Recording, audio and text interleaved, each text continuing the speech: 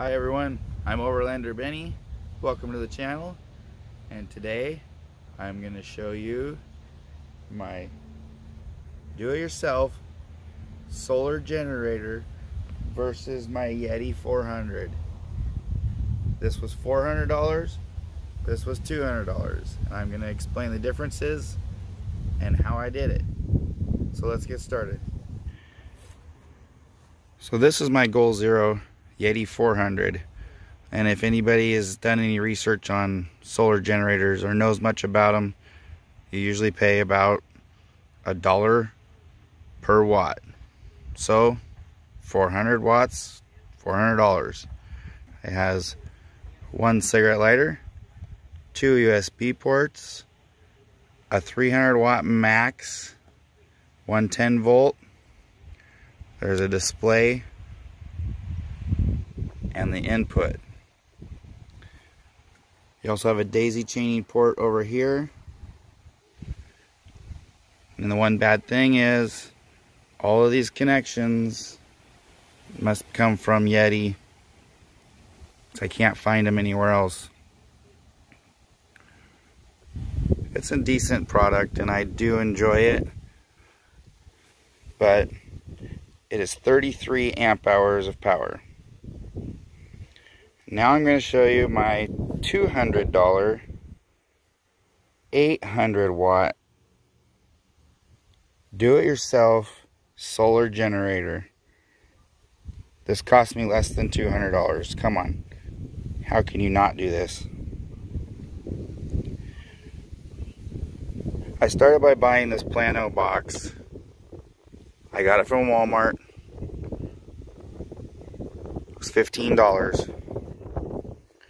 My battery did not sit in it with it laying flat as this in the top. So I put 2 small blocks underneath so I could stand it on end.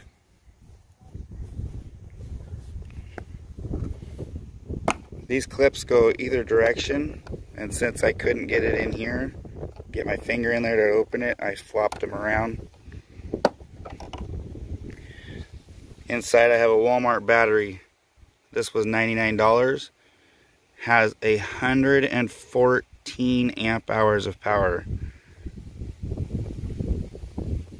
33 amp hours, 114 amp hours.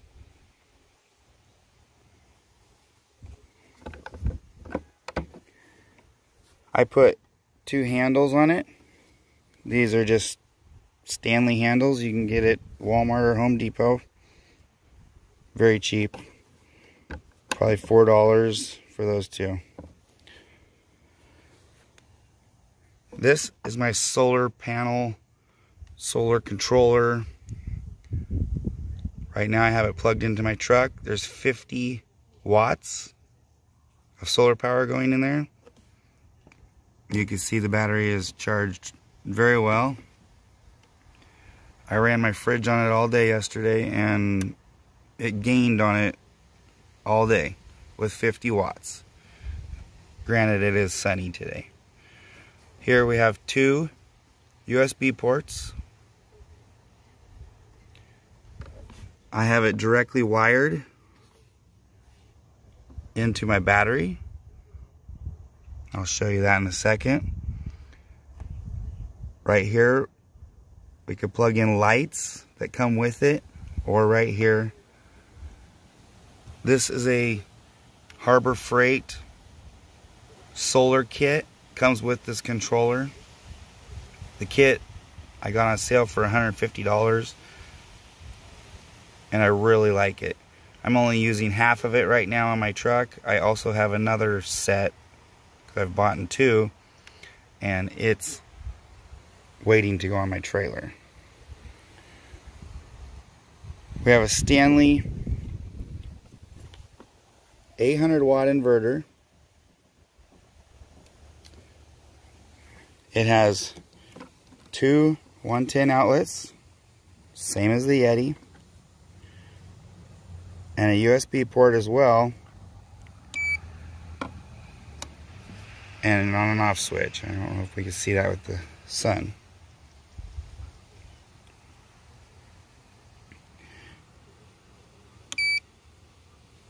I do like that I can shut that off so the inverter draws 0 power when it's not being used. It does take power to invert. I added these dual cigarette lighters. That's just a rubber cover. These are just screws I had in my garage. 1 cigarette lighter, 2 USB ports, 3 USB ports, 2 110 outlets, 2 110 outlets. I come around here and I was running my fridge off of this right here, this cigarette lighter plug-in.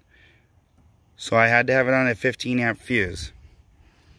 I bought this fuse box off of Amazon for $15. Unfortunately, I had another one that I liked better, that once I find it, I will use it. And the reason I like it better is because it just has blades right here instead of screws. So you could just plug in whatever you wanted. I wanted to keep this portable, so I don't want to have wires hanging off there really. I ran my fuse box wires through the back, up top. And this wire here and here go to my 12 volt outlet.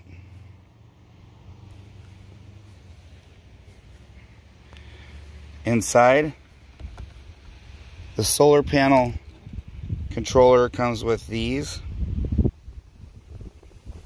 So I cut these off. Again, I have 2 controllers, so this is for my other one. I cut these off and I ran them straight in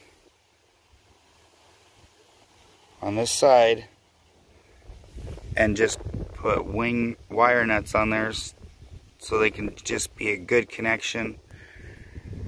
I also cut, these come with the same thing, these kind of clips. They're a little more heavy duty. I cut those off and put my own ends on. You wouldn't need to do that. You could just clip it on the battery posts or whatever you needed to do. This I wired in directly as well, as you can see. Okay, hopefully you can see this. But inside of here, I had to cut a little rail off because the box obviously is not made. Here's the one that's still intact. And I cut that off of both sides because the battery was just a little too wide to fit. Top and bottom didn't really matter, so I left it. But it had a little plastic divider that divided the box into 4 sections when I bought it. Didn't need that. Took it out, cut those off so I could slide my battery in.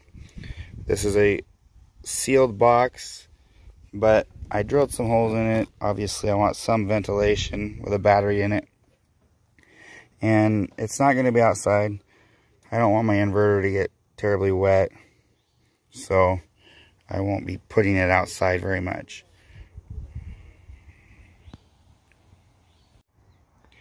Okay, I've slid the battery back in now, as you can see.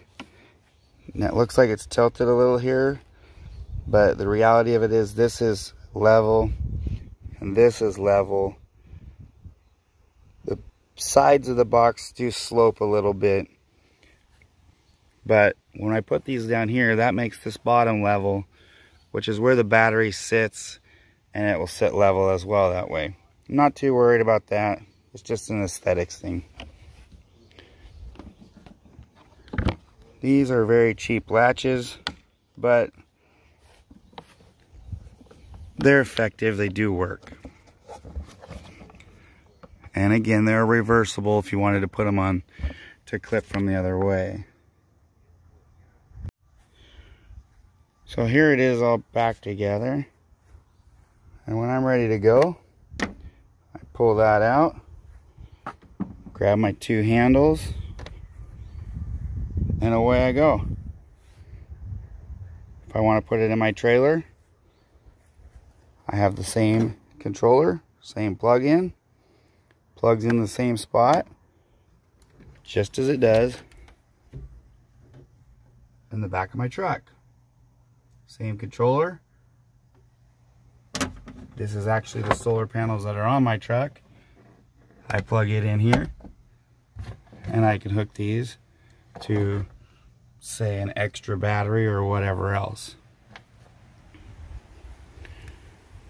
That makes this a portable solar generator with 800 watts of power and 114 amp hours. This 400 watt with 33 amp hours. $200, $400. In case I forgot to mention it, I did get this inverter on sale at Fred Meyer for $35.